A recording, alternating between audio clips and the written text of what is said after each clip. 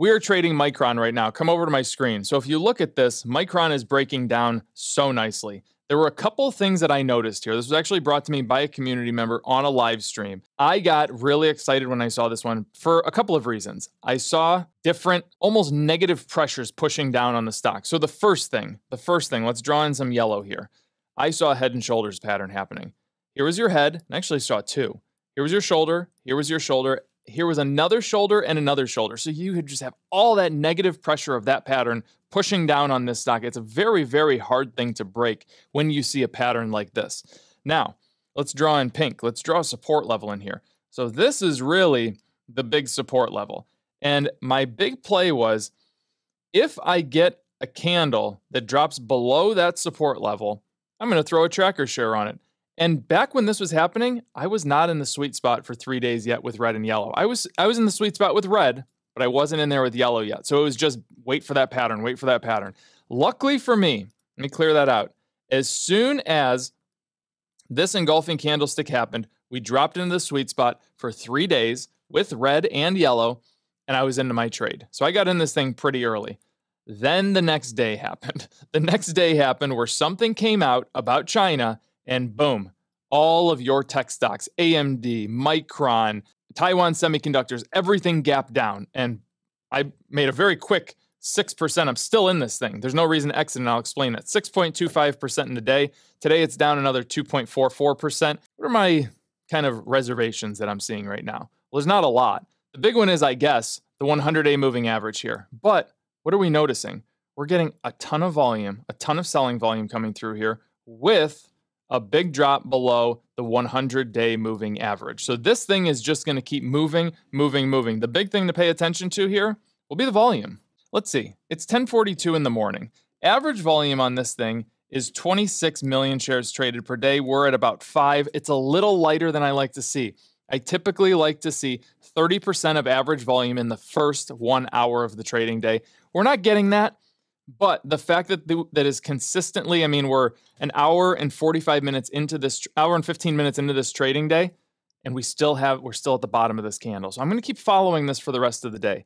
The argument could be made at this point to take some profits at the 100-day moving average, but I'm going to wait and let this keep running. There's still negative news out there about China, tech stocks, etc. Now, you're probably asking, why are you paying so much attention to the news here? That's a great question.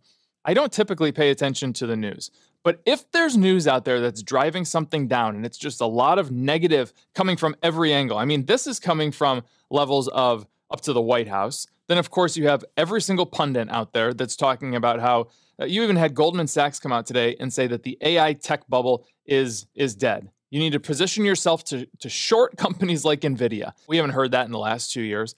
It's all of that negative news that makes me go, all right, let's pay attention to these tech things. Let's pay attention to these chip stocks. So before I go any further, I want to go back to what I initially said. This stock was brought to me by a community member. I go live twice a week on YouTube, once specifically for the community, and it is a great place for people to find stocks like these. Everybody has their own watch list. Everybody is flipping through different companies, and everybody is looking for different patterns. This one happened to be thrown to me, and boom, it moved to, if you look over here, it moved to number 3 on my watch list. Why is it number 3? It can actually move to number 1 now, because Tesla, I day traded yesterday because of a member of the community. Moderna, I'm in right now because of a member of the community. So if you want to be in the community, if you want to interact with people like that, including myself, the link is in the description below. $25 a month. It is a Patreon.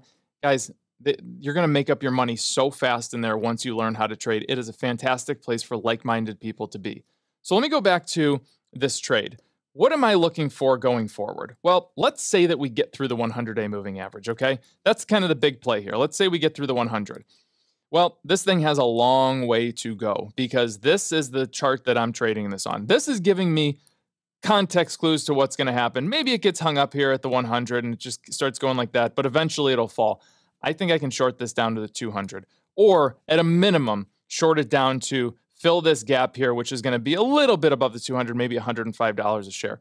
But with where the trend is, with the negative sentiment that is out on this stock, this thing can absolutely fall to this $105, possibly $100 level. Now, the other question has to become, what happens if it doesn't work out the way you just said it? Well, if it doesn't work out the way I just said it, and this is kind of the end of the road here, I think what will happen is we're going to, so this move down, that's a very powerful move down. It's going to be very difficult for this thing to just jump right back up here, especially there's no earnings coming up.